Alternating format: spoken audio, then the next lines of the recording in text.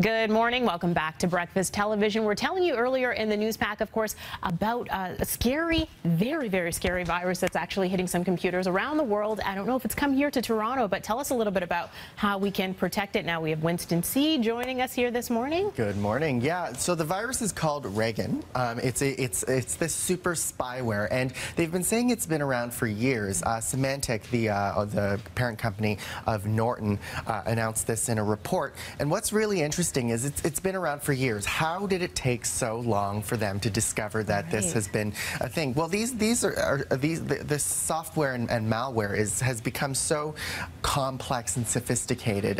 This one specifically targets your passwords, your screenshots, and even things that you're doing on your computer and what software you've downloaded. Right. And it's often downloaded through other bloatware that you've downloaded. So attachments, opening attachments, potentially downloading a browser or downloading something new may come with additional software. And when loading that on your computer, you're loading all of this extra software that you don't even know is there. So it's causing a lot of concern because it could be on a lot of computers around the world, and you don't even know. Exactly. So how do you know that it's on your computer? Yeah.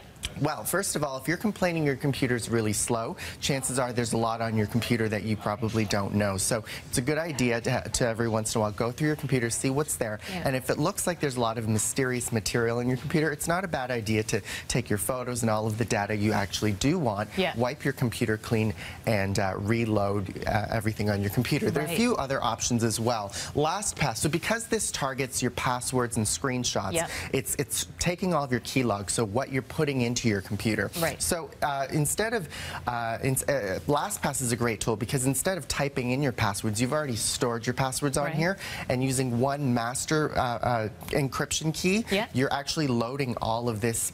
You're loading passwords in without telling your computer. Every time it just kind of loads automatically. Absolutely. Auto-prompts, One other thing to think about too is all of your devices. So Norton has this is an example of one. There are many companies out there.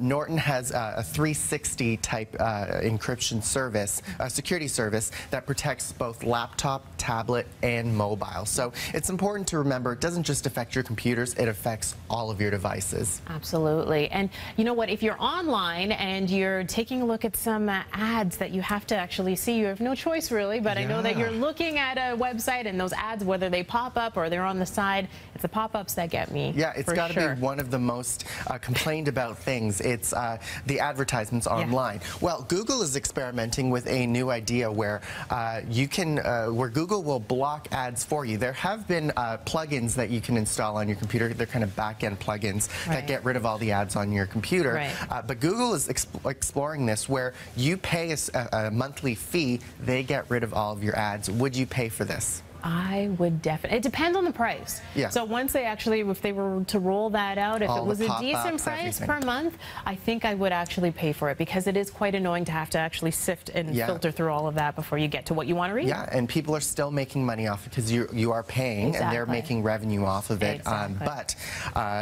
you are getting rid of the ads, so you're having that improved user experience. I'm sure some will pay for it. Right. Okay. Perfect. Thanks so much, Winston. Appreciate it. We're going to head up to Russ now with a look at traffic.